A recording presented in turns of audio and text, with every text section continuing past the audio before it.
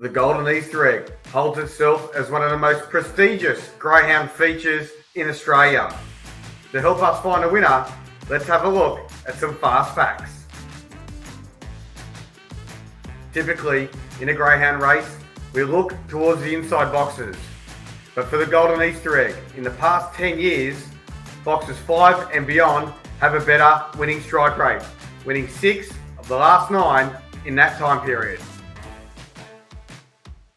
The Golden Easter Egg has been a happy hunting ground for favourites. In the past 10 years, only 3 greyhounds have saluted at a price longer than $6 and only one at double figure odds, that being Zipping Bailey at $10.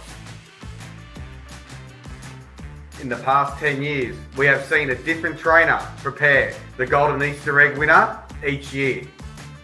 Since 2010, Andrea Daly is the only trainer to win it on multiple occasions. Jodie Lord looks to break that trend with Nengar Larry. She had She's a Pearl in 2022.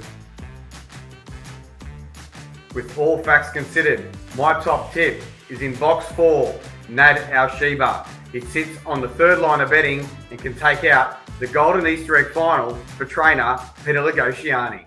What's gambling really costing you? For free and confidential support, call the number on the screen or visit the website.